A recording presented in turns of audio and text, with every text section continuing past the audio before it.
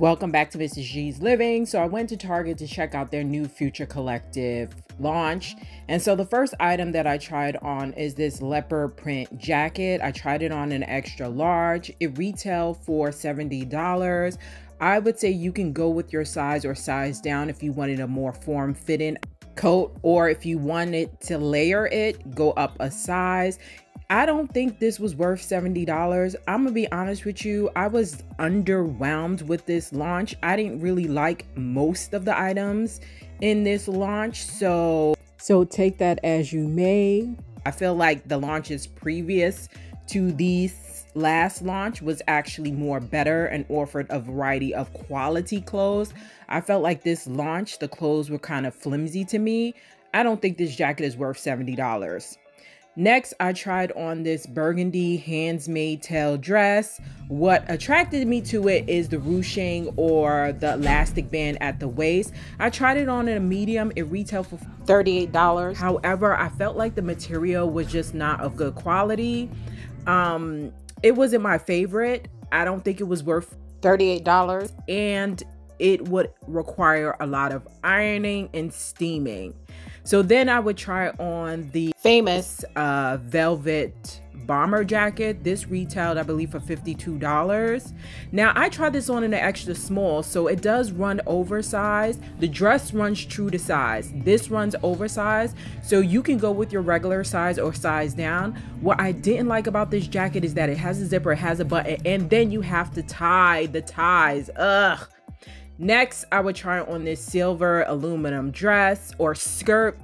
I actually like this. I tried it on in a large. I believe it retailed for $45. I would say go with your size. So a medium would have fit way better, but I wasn't intrigued with it enough, so I passed.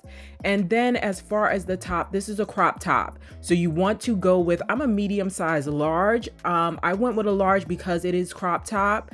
This retailed for $30. And next I tried on this lace dress. This was not, I tried it in a size large. I believe it retailed for $45. And what I hate about it is that I didn't notice that it had a slit at the side. It just giving me funeral vibes.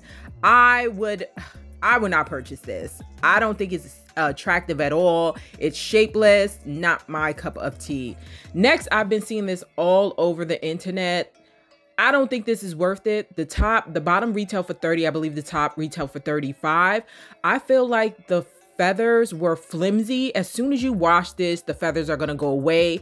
And you can see the outline of the pockets. I tried them both on in a size medium, and I really feel like it is just not worth the price. I feel like you could buy this from Shein for like $10, $15, and that would be an okay price for this type of outfit. I don't think it was attractive at all. Next, they had these stirrup pants that I was interested in. Now that was of good quality. They had them in an extra large.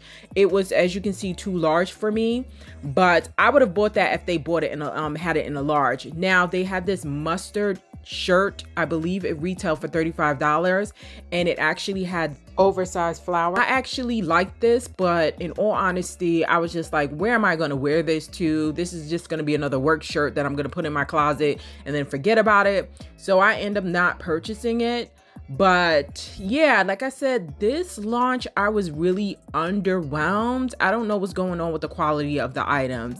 Next, of course, I had to try on these pom pom shorts. Now they have a top that goes with it. I believe the shorts were $30. Now back in the days, I would have rocked this with no issues, but I'm a woman of a particular age, and I was like, I tried it on in the size medium, and it was a lot of legs. This more of a, not even a pom pom shorts, this more of a panty boxer shorts. And I just could not, I couldn't. Like, if I were to purchase this, I would have to wear it with an oversized jacket that covers the back, because it was just too much bum out for me. And I was just like, no, I'm gonna leave this for, you know, the Gen Zs. I'm gonna leave it for the younger generation, because no ma'am. Maybe, and there may be some people in my generation that can rock this well, but that is not me. Last but not least, I actually bought this dress sight unseen.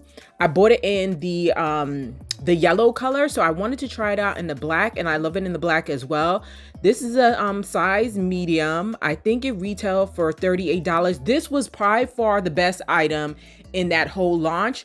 I wasn't able to try everything else on because they were gone by the time I reached my target, but this dress was well worth it. I think that this dress is a must-have. I just love how it has the ballooned out figure and the bustier top. Like, this was worth it. This launch was mid, underwhelming at best. What's your thoughts?